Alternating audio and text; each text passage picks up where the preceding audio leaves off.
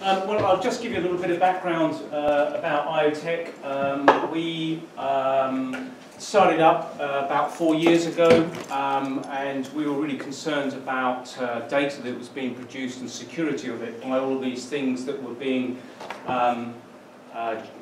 produced and proliferating, but being really insecure of that. So Mike Fawkes, who's our CTO, and I, penny dropped moment for us, and we started Ioetec. I'll just give you a quick video, if I may, of give you a little bit of a background of who we are, and I can do that right.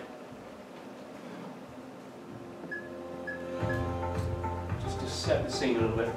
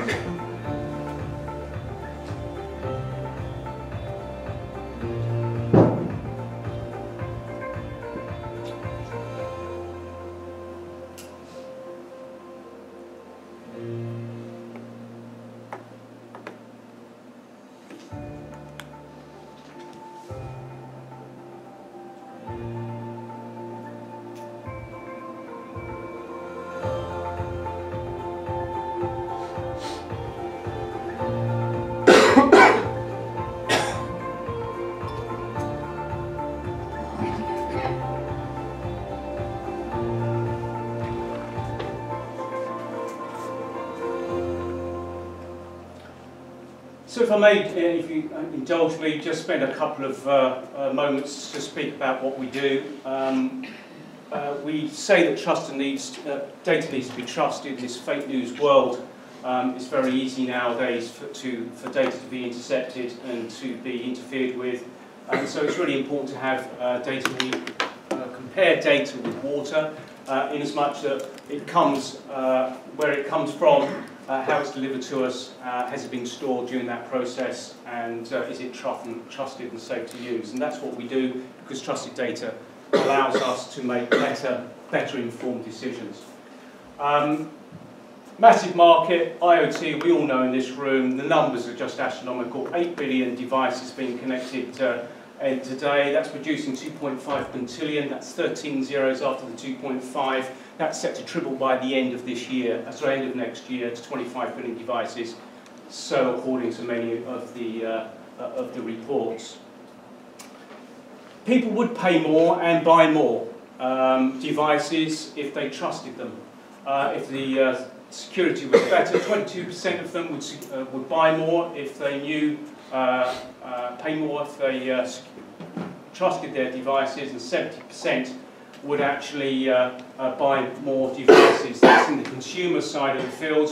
What we're finding, some of the challenges that some of the C-level are having as far as the implementation is concerned is almost 2/3 cite cybersecurity and data privacy as a main barrier to them moving into the IoT, and over half of them because standards and protocols haven't yet been determined. So there's some of the barriers that are stopping people moving to IoT, and this is hopefully we're trying to support the manufacturers and people who want to adopt IoT by securing the data. And our part is we secure the data from the point of generation on the silicon in the device, and make sure from that point on that the device itself is authenticated, and we can take the data from it as being true once that handshake has taken place, all the way through the communication, the storage, and ultimately when the end user comes to call upon it, that we authenticate the end user that they're okay and authorised to take that data from the storage, and that data has been untampered with all the way through the process from the point of origin. That's what we do. We're a true end-to-end data security solution. Our technology is simple, agnostic, efficient and secure.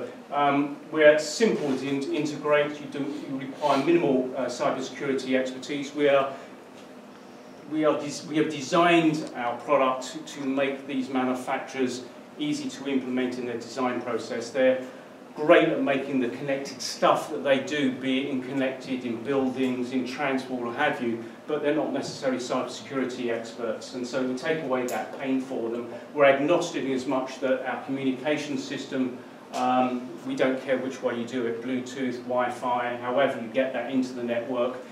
We secure the contents of the pipe rather than the delivery system.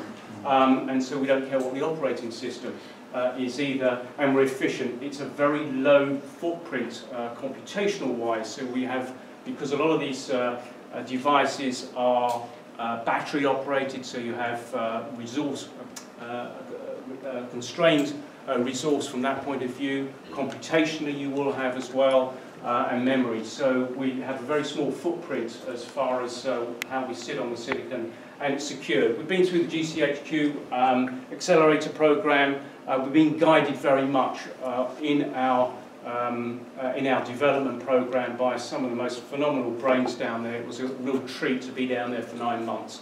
And so we've been looked at fairly critically as to making sure that the way we've developed our technology fits in with the way that the government want to see people do their stuff. So that's pretty much who we are. We're very glad to speak to anybody about what we're doing after the network system, so thank you for that.